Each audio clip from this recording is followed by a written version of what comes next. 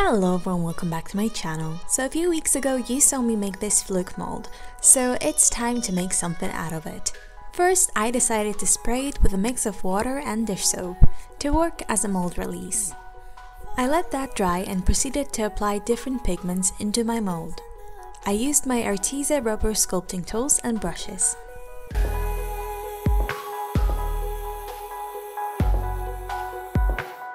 I mixed some silicone and colored it with Arteza mica powders and some acrylic paint to help it cure. Then I applied it to the small dots in the mold. I found these blue silicone scraper things in Poundland and I really like using them. Silicone doesn't stick to them and I used the big one quite a lot with this project. Of course, if you plan to work with marine safe silicone caulking, it's important to stay safe. Wear a mask, do it in a well-ventilated area and work in small sections. Filling the whole mold once took me around 2 days. Also wear protective gloves. I'm being very irresponsible here, working with my bare hands.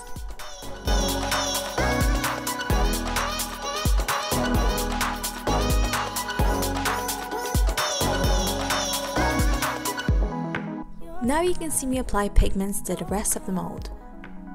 Don't put it on the back of the silicone that's already in the mold though, cause it won't stick to the rest of the piece. I learned it the hard way. So for the swirly things, I used darker pink pigment. I think it was pink flamingo color from the Arteza mica powder set. And for the rest of the mold I used this white looking pigment that has color shifting finish to it. So it shifts from white or transparent to purple.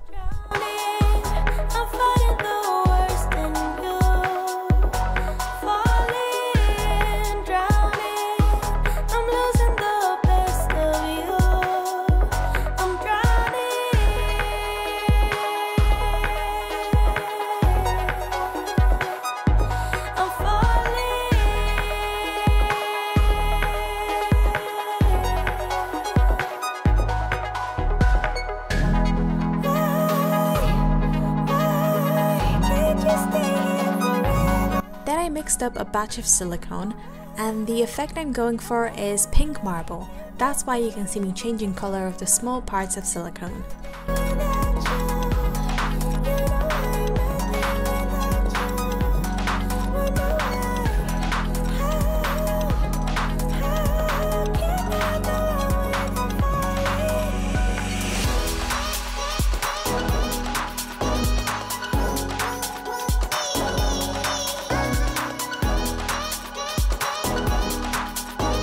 I applied the middle part and smoothed it out with my fingers dipped into water and dish soap mix.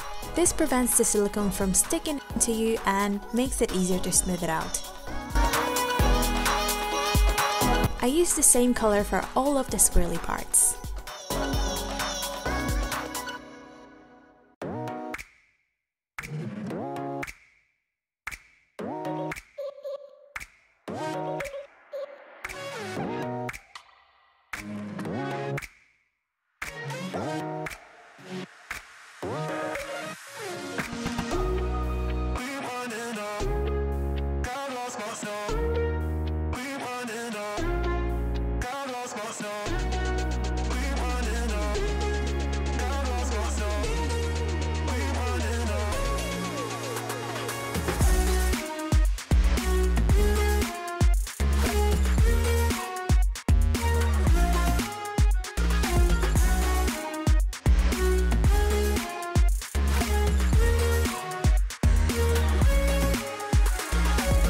For the rest of the Fluke, I mixed this gorgeous icy pearlescent pink color that I'm so in love with.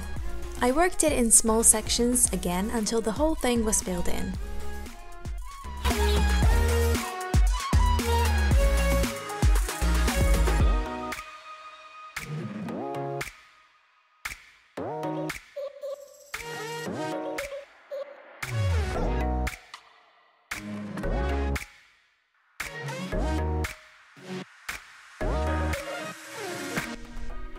And look at this color, so pretty.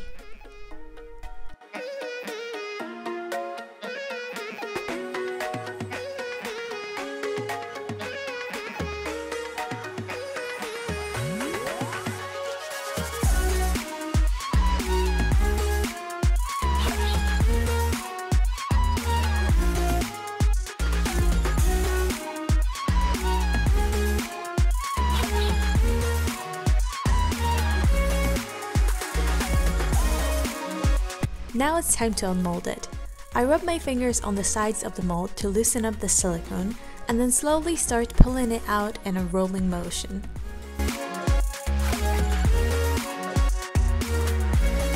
So I actually shared this unmolding from a different angle on Instagram, so make sure to follow me at passionfruitdiy1 for behind the scenes and random mermaiding posts.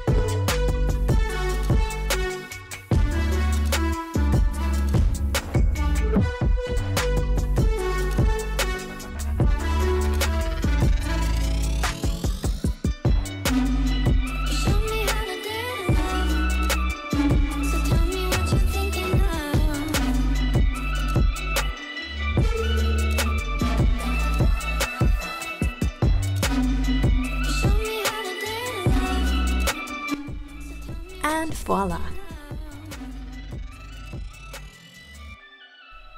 As you can see, the silicone pulled out some of the resin my mold was glazed with, so I had to clean it up. This blade tool was quite helpful, and I also used some packing tape later on.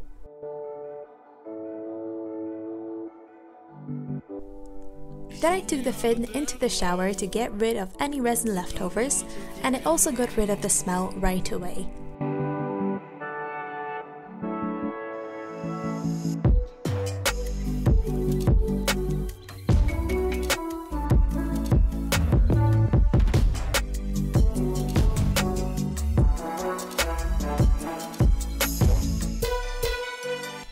And here's the Fluke. I really like the shape of it, but it has some imperfections I had to fix.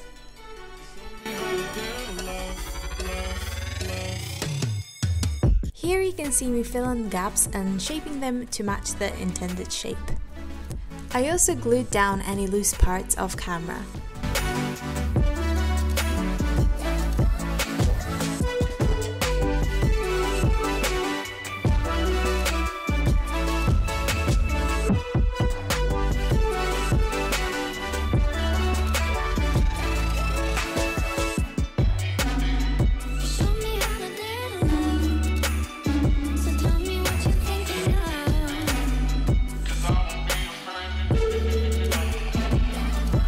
And this is how this part turned out.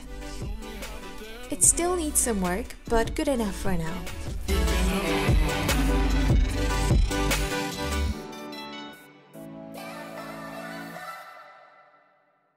I honestly kind of regret using the color shifting pigment in the mold because the back of this piece looks so much prettier, but I hope this gives it a cool effect in water.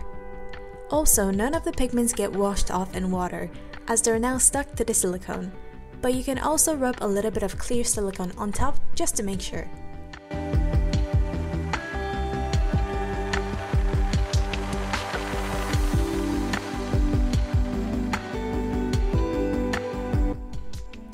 My mold was a big mess after the first piece, so I had to fix it up. I hoovered the resin leftovers, cleaned and glazed the mold again, and added some plasticine to alter the shape of it. Then I made another piece, and this is how it turned out.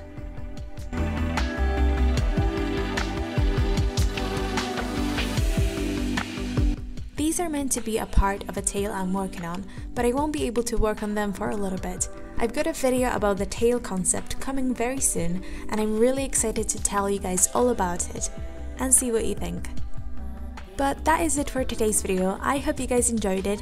Check out my Instagram at passionfruitdiy1, like this video and subscribe for more. And I will see you in my next one. Bye!